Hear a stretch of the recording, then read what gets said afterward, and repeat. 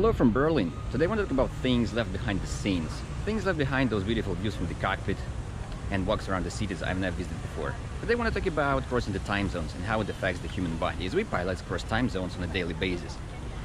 Tomorrow I have a pretty tight schedule. I have to fly during the daytime. I will arrive late in the evening to Moscow, and then I have to drive to another airport to catch my flight back home. The day after that I have a departure at 10 o'clock in the morning to Dallas, Texas. I will cross 8 time zones in one day. So later in this video I will give you more details how crossing the time zones affects human body. And I will give you some tips how to minimize the effect of a jet lag. 11 o'clock in Berlin, I start my trip to Naples, and later during the flight I will give you more information about the jet lag.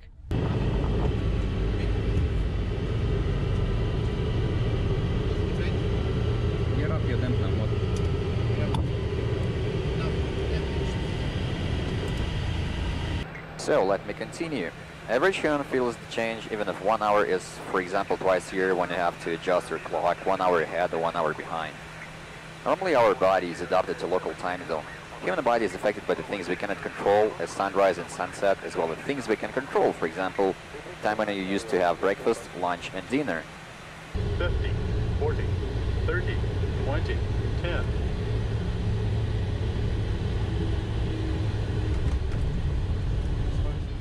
So I'm in Istanbul. It's about 2 hours till next departure, and I'm in Istanbul's business lounge, a brand new one. It can accommodate about 800 people because it's about 5,600 square meters. You can really have fun here, or you can have a rest in the private zones, and where you can even have a shower, or you can play PlayStation or play golf. So it's very nice, and you can have very nice food over here. But let's get back to the subject about the time zones. So every human has different levels of sleepiness and alertness throughout the day. This is called circadian rhythm. When you stay awake during the night or cross different time zones, your body clock is out of sync.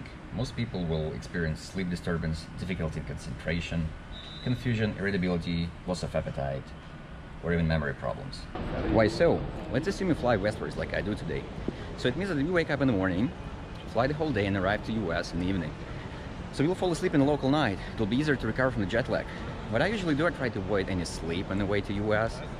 So today I'm gonna watch movies, edit some videos. Yes, I'm gonna be tired, but it will be easier for me on the next day.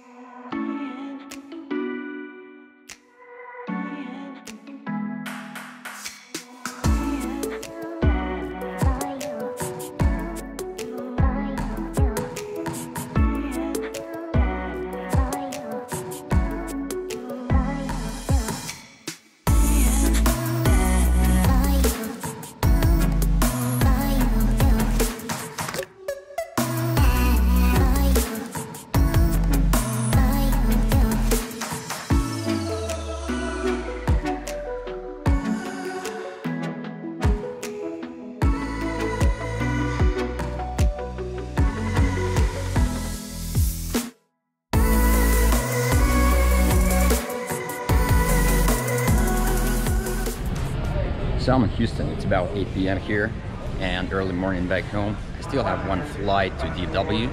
I feel okay. And why is it easier to fly westwards than eastwards? Because when you fly eastwards, you meet the night while you're in flight, and you arrive to Europe more or less in the morning or afternoon, and you have to stay awake till the local night. Or if you fall asleep during the daytime, then you wake up in the evening and you cannot sleep during the nighttime. So that's the main problem. So after 21 hours of traveling, I have arrived at my destination, and I feel pretty tired, but okay.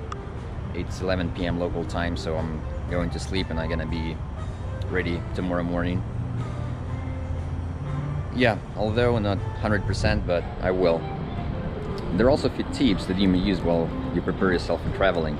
You may adjust your body clock by going to sleep early or later, according to the time zone you're going to, or eating, having breakfast, lunch and dinner according to the time zone you're going to. Also during the flight, avoid drinking alcohol.